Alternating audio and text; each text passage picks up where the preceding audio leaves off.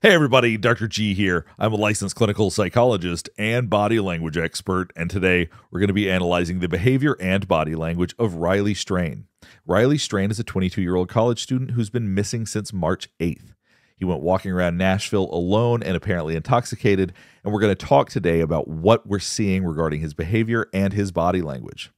Before we get started with this, a couple of quick things. One, I wanted to make sure you know this is not a psychological evaluation of any kind. These are just my opinions. Last thing before we get started is I do want to remind you to like and subscribe if you want to see more content just like this. All right, let's go. So what we're going to be looking at today is various clips of Riley Strain. We're also going to be talking about various pieces of evidence that have been found since his disappearance. I'm going to give you my impressions on what we're seeing. Let's just jump right in. So look at how loose his body looks. Now, this obviously is something that we associate with intoxication, whether that's alcohol intoxication or something else. We'll get into that. But he does appear very calm, very loose. His arms are swinging. His legs are stumbling a little bit. He does appear to be heavily intoxicated. Now, it's hard to tell if he's on his phone or what he's looking at or if he had his hand on his head. Let's watch that one last time.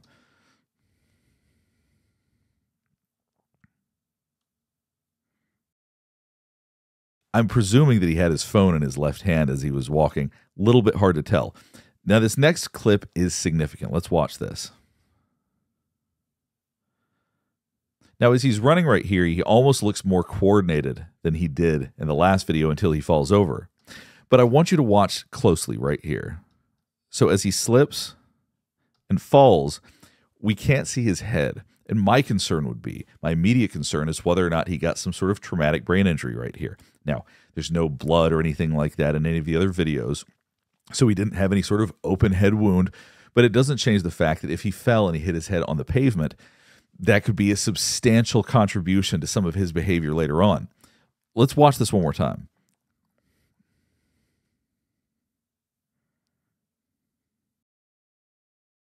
Now, part of what makes me concerned about this is how long he lays on the ground, and it looks like he falls on his side.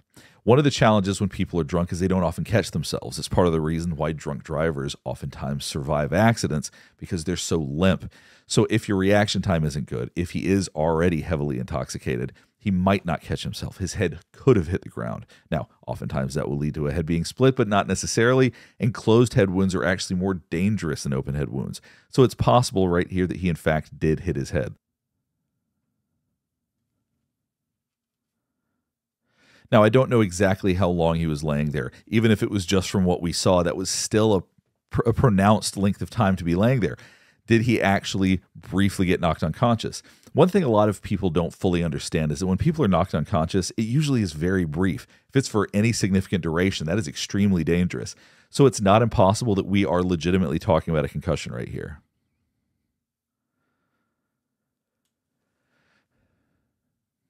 But what we didn't see him holding his head, but we also didn't see him holding any other part of his body.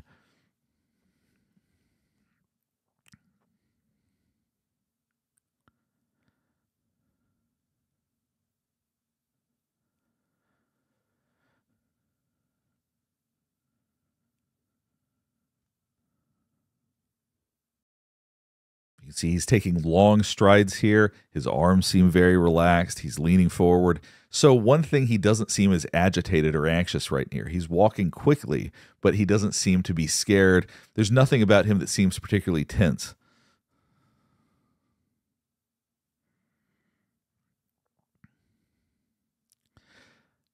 So you'll notice how slack his arms are right now. That tells us something about his blood alcohol content. If, for argument's sake, this is purely alcohol, we don't know that it was. It could be a concussion. There's other possibilities, which we're going to talk about in a second, but let's talk about this as though it is purely blood alcohol content.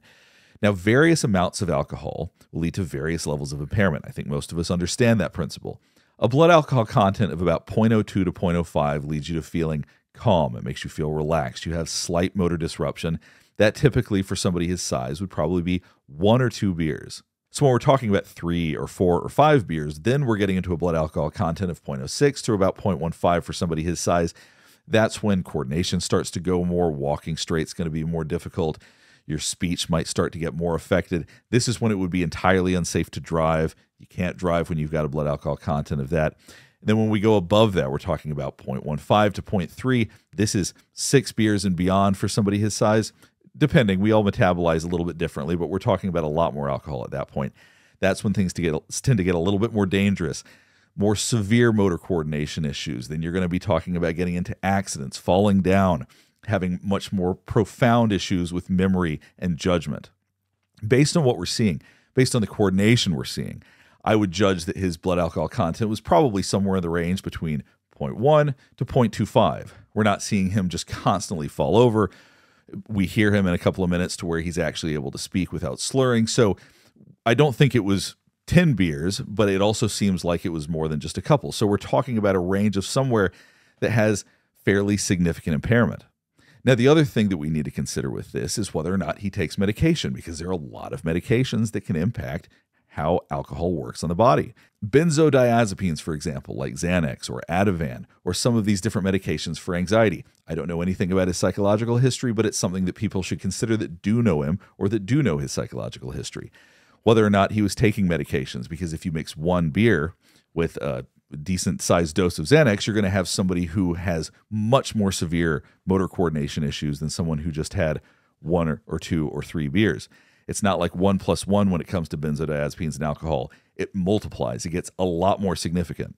So something that's really important is to understand how much alcohol did people see him consume. Obviously, it can't just be one beer. That wouldn't make any sense. And if that truly is all people saw him consume, and his friends didn't see him drink before going to the bar, which would not be unusual at all for college students. I went to UGA. I did the same thing.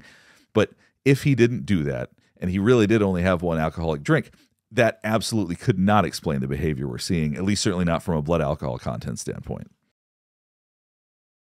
So right here, he stops and appears to look at the person that was walking behind him. Whether or not he said anything or is just looking back at them, they appear to be looking directly at him. So it does seem to be that there's at least eye contact being made here. Why that is unclear. And once again, this may speak to the level of intoxication or the level of impairment we're talking about. Because then he looks past the person, they walk by, and then he turns around again.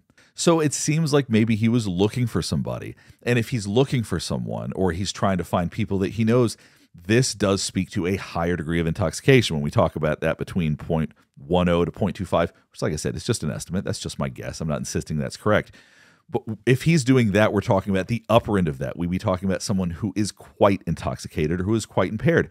Now, keep in mind, he may have also hit his head. So he may genuinely be confused. He may genuinely be having motor coordination issues because of that. So this may not just be alcohol. Now we're going to watch a short segment of police body cam footage where he actually interacted with police very briefly. How you doing, sir? I'm good. How are you? Now, if you watch his body language right here, his arms are a lot stiffer. He's walking a lot more carefully. Seeing police officers can oftentimes have this effect. We tend to go into that freeze, flight, or fight state. We don't want somebody to know that we're intoxicated, so we do freeze. So that does show some awareness that he doesn't want to be seen by police right then. Not because I think anything nefarious is going on, but I think that if he is in fact drunk at that time, you don't want to be arrested for public drunkenness, and he was able to coordinate himself well enough and respond well enough to not slur, to not trip up, and to appear fairly normal as he walked by. So that does speak to his ability to, if not just only briefly, appear sober. So that also speaks to the fact that he was not intoxicated at like the 0.3 blood alcohol content level, that it's somewhere in that mid-range there. So there's a couple of other pieces from this I wanted to talk about before we talk about some of the conclusions that we've come to.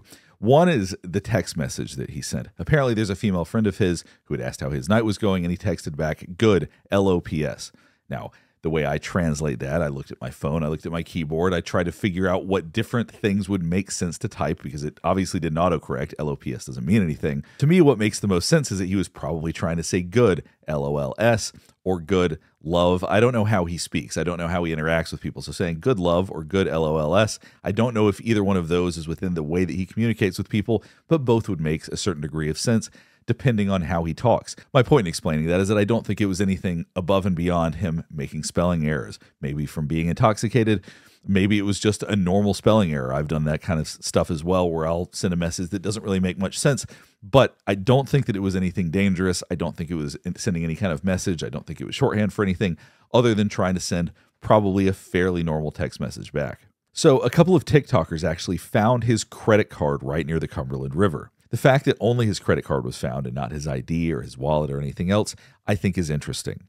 I do think that you need to find out from people who are close to him, assuming that anybody knows him well enough to know those kinds of details, as to whether or not he's the kind of guy who would just chuck his credit card in his pocket, or if he typically keeps it in a wallet, because that'll help us understand how unusual finding that credit card is. What he would normally do versus what he did is going to be extremely important in trying to piece all of this together. So to summarize some of the biggest concerns, regarding his level of intoxication or his behavior, I have three primary concerns. One, that he may have had a concussion after he fell. Now, clearly he was intoxicated beforehand, but a concussion and a lot of alcohol is a very dangerous and scary combination. We don't know that he hit his head. There was no blood at any point that we could see. So whether or not he did, unless there's another angle, I don't think we're going to know. But that certainly could explain some of the stranger behaviors that we saw. Another is how much alcohol did he actually consume? I presume that he would have, if he did consume more alcohol than he did in that bar, that would have been before he went, that other people would have had some estimate, would have had some concept of how much he had to drink. And based on the behavior we saw, we're talking about at least 4, 5 drinks, probably more, but we're talking about a substantial amount of alcohol. Now, if he really truly only had 1 or 2 drinks, there has to be other elements involved. There has to be, whether it's some kind of medication like Xanax or something else would have to contribute to that behavior. And as much as I hate to say this, it's always possible that there's some sort of criminal activity that's gone on. That seems like the least likely of these possibilities, but he's still missing. They have not recovered him at this point, and I hope that he's still alive. I hope he's still out there somewhere. I know they're consistently looking at rivers and lakes, and they're looking at bodies of water nearby, which is probably the most coherent thing to do given all of the information we have, but it still remains strange that they have not found him yet.